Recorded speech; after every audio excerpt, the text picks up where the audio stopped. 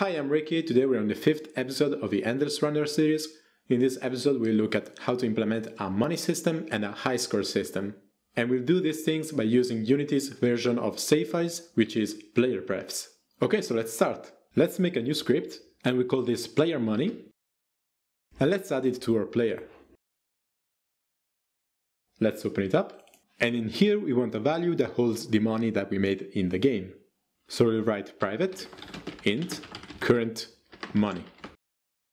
And we don't need to serialize this field, but just for debugging, let's serialize it.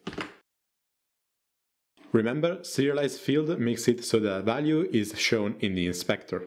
Okay, and to increase our current money, let's make a new function, and we make it a public void. I will call it add money. We also add a parameter to our add money function, and we'll call it int money to add. And in the function we say current money plus equals money to add. Oh, fix this. Okay. And now we want to call this add money function every time we hit a booty. So let's make a singleton of our player money. Okay. And usually we don't use singleton for stuff that is related to the player, because if we play a multiplayer game, then we can't use singleton for player scripts. But I highly doubt that we'll be upgrading this project to a multiplayer version, so let's just use a singleton. Okay, so let's go to our bot collision script. And in here where we wrote add score, we're just gonna remove that and we say player money dot instance dot add money. And we'll just give it a 1. So now every time we hit a booty, we're gonna add 1 to our current money in our player money script. But there's a problem. Every time we restart the game, our current money value is just gonna reset as well. What we want to do is go to our player money script, and in here we want to make a function that saves our money. So we write public void save money. And here we save our money using PlayerPrefs. The syntax looks really weird, so I'm just gonna write it down and then I'm gonna explain it step by step. PlayerPrefs set int money current money. Okay, so we are accessing our PlayerPrefs class and we are saving a value, and the value that we are saving is of type int, because when we save values onto Unity, we can only save on int, float, or string. So we are saving an integer, which is our current money, and then we have to give it a key or an identifier to our save file. In this case, we are calling our save file money. So let's recap. We are accessing our PlayerPref class, we are saving an int value, and we are calling this value money, and the value itself is our current money. Okay, but this way our saved money is just gonna be reset every time to our current money, instead of just adding to it. So in awake, we'll also write current money equals PlayerPrefs, and instead of setting a value, we'll get it, so get int. And we'll use the same identifier, so money. And in this case, since we are not setting a value, we're just getting it, we are reading from it, we don't need to add another parameter here. Okay, so by default, our current money is 0. Then on awake, we set our current money to be equal to the saved amount with the type money. Then, when we lose, we save our money, and we'll save it by setting our PlayerPref with the same identifier with our current money.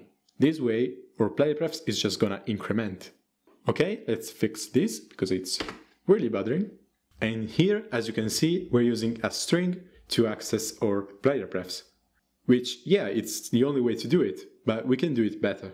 So instead of manually tapping our string, let's make a new value. We'll make this value public, string, pref money.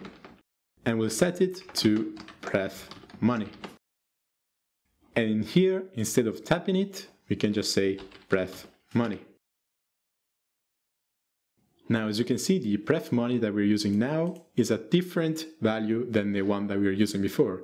So if we went back to play, our current money would be 0, because we're using a different string. We can delete all our PlayerPrefs by going in the editor. In here, we'll just go to Edit, clear all PlayerPrefs. Okay, A good thing that you can do with PlayerPrefs strings is to add the attribute const. Const stands for constant. That means a value that cannot change. For example, a const value will be pi. You don't ever change pi, you just read from it.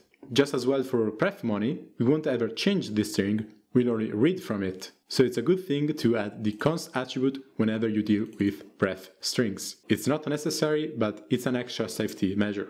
Also, we're making this value public so we can read it from other scripts. Let's go to our finish game manager, and in our finish game, we'll add a new function. We say player money.instance.saveMoney. Okay, let's try that in Unity. As you can see, the current money value is 0 by now. If we hit play, as soon as we pick a booty, our current money increases by 1 each time. So 5, 6, 7, and if we lose and we play again, when we start, we select our boat, our current money is 7 again. And if we play again, pick another booty, we go to 8, we play again, and we are at 8. Really good. Remember that PlayerPrefs are saved on the device. That means if I play this game on another computer or on the phone, the PlayerPrefs won't be there. So let's say my current money is 8, because on the PlayerPrefs money is 8. If I build this game now and I play it on my phone, current money will be 0, because the PlayerPrefs are saved on each independent device. Okay, so next thing we want to do is doing the same thing but with our yards. So we want to know when we have traveled the furthest in a single game. So let's go to our yards manager. Okay, so let's make a new function. I will make it a public void. I will call it check new highscore. And here we want to check if the yards traveled that we made this game are higher than the ones that we made in previous games. So we say if yards traveled major than PlayerPrefs get float, I will call it pref yards, and we just say new highscore. Okay, and let's substitute this with a new value. So in here we say public const string pref yards equals pref yards.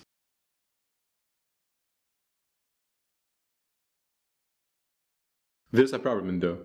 We're using float to calculate our yards traveled. That means that if on a game we make, I don't know, 50.5 yards, and then on another game we make 50.6, technically we make a new high score.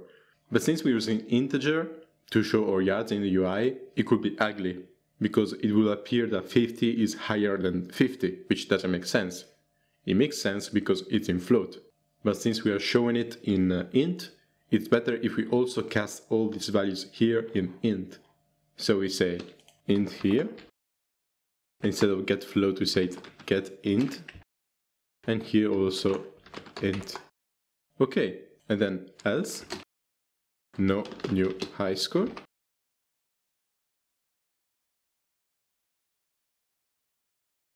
Okay, and last thing we need to do is saving our yards to our PlayerPref. So in here, when we set a new highscore, we say PlayerPrefs.setInt pref yards travel. And we'll also cast it in int. Now let's go to our finish game manager and let's call this function. So yards manager.instance.check new highscore. Okay, so let's try that. And if we hit play, we'll hit a rock at 16. And since this is the first time playing, of course it's a new highscore. If we play again, we hit a rock at 9. You say no new highscore. Let's try and lose after 16.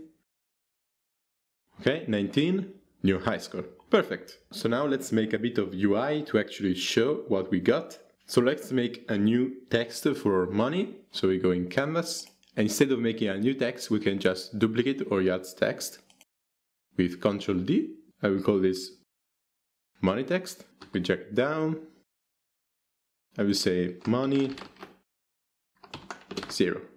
Okay, and now when we lose, we want to set this text right here to be equal to the money that we made in this game. So let's go in our finish game manager Let's add the TM Pro.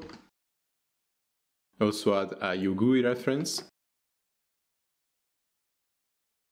Okay, and when we finish the game, we want to set the money text to be equal to a text. Of course, to do that, we will need a reference to our money, which we don't have right now, because if you go to player money, as you can see, current money is set to private. Also, we don't want to know the current money, we want to know the money that we made this game. There are a lot of different ways to do that. What I like to do is change our save money function to give us back the money that we made this game.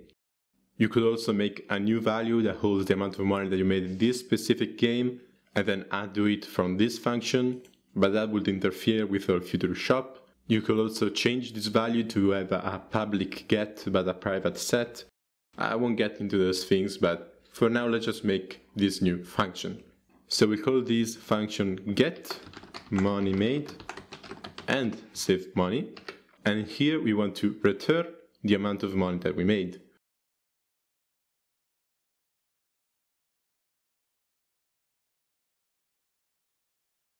Okay, and now we return the amount of money that we made this game. Perfect. And in our finish game manager, instead of just calling the function, we want to save that value. So we say int money made this game equals player money.instance.save money. But it's not called save money anymore, it's get money made and save money. Okay, let's change the order of this. Okay, and here we say money text.text equals money plus money made. Okay, let's go to Unity, and in our game manager, let's add our money text. And we also need to put our money text within the game over panel. So let's do that. Okay, and let's see within the panel how it is. Okay, let's lower it down a bit. Maybe let's put it here. Yeah, it's better. Let's put this here. Okay, close this, save, hit play. Okay, and now when we pick up a booty, we hit a rock, money equals 1. If we play again, we don't pick up anything, money equals 0. And in our boot player, our current money is still saved, because this is just the amount of money that we made in this particular run. Okay. Last thing, let's change our ulost text to say new high score when we make a new high score. The way we do that is basically the same as the way we made our get money and save money function. So let's go to our yards manager, and here we'll change the check new high score value from void to bool. And we say if you make a new high score, we return true. If you don't make a new high score, we return false. And that's it. If you go to our finish game manager, let's separate these things. And here we say bool is new high score equals yards manager instance check new high score. Okay, so now we know when we make a new high score. Okay, so let's add a new reference to our ulost text. I'm just gonna duplicate this. And here we say if is new high score ulost text.text equals new high score. Okay, let's try that. Let's also link our ulost text first. Okay, and if you don't make a new high score, we just say ulost. If you make a new high score, okay, new high score 24. As you can see, it changes. Okay, so that's about it for this episode. If you have any doubts, tell me in the comments. Remember to press like and subscribe if you want more of this content. In the next episode, we'll take a look on how to make a shop system so that we can use the money that we make in the game to buy items that boost our powers. It's gonna be a very intense episode and probably very long, so be sure to not miss it. Alright, see you next video.